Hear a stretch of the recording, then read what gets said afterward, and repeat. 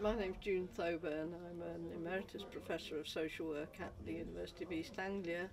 I'm also a Lancastrian. I was brought up in Leyland, went to Balshaw's Grammar School, and I'm delighted to have an honorary degree from UCLan. So it's great to be back here. Okay. What do you think of the use of book groups in social work education? I think they're just such an important part, I would say indeed an essential part of social work education, whether it's, I love the format you got here, but I was one of Olive Stevenson's students in 1963, and the first thing we did on our course was read novels and discuss them. So I think novels, fiction, drama, films are very helpful in two ways. First of all, in encouraging empathy, and empathy is absolutely central to social work, relationship-based social work that is, but also understanding theories, making you stretch your thinking about the possible causes, but also the possible solutions. What drew you to this project?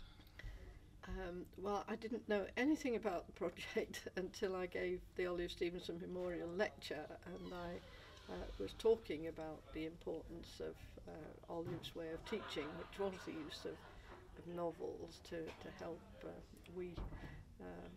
youngish people who clearly limited in your own experience. So through a novel or through in this case a biography, you can learn to put yourselves in other people's shoes. So at that point, Amanda's heard about my talking about book clubs not being new, or at least using novels in teaching, not in social work, not being new, and said, would I like to come up here? So I was absolutely delighted.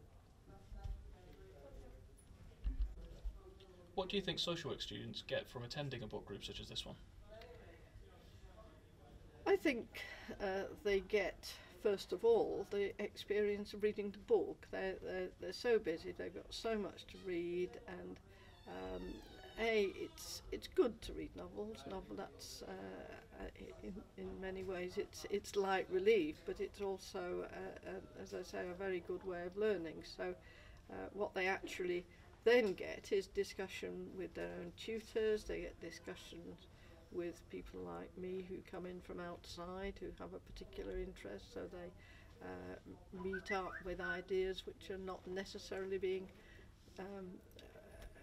given to those of the people, their immediate tutors. So, and I think they enjoy the exchange between professors, managers, whoever is introducing the book. What thoughts do you have about tonight's event? I was deeply touched and moved by the way the students responded to what to me was a very important book, a very personal book, because I knew the person who was writing the biography, but the sensitivity of their questions, their responses, did move me actually, and the validation, if you like, of Olive's sense of what social work was about, because I didn't see a difference between the essence of what these people were talking about in their practice and what Olive was talking about over the years. Okay. What is it about fictional books that can create such a lively debate in a room full of budding social workers?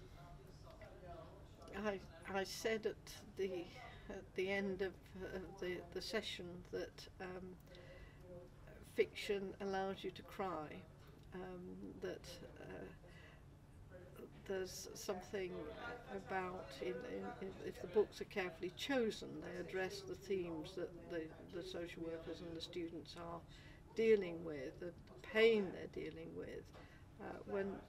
Okay, sometimes they go home and cry, but more often they just try to forget about it. But you read the book, and you can really get into the feelings of sadness, and I think that's very powerful, for it's cathartic. Would you recommend book club to other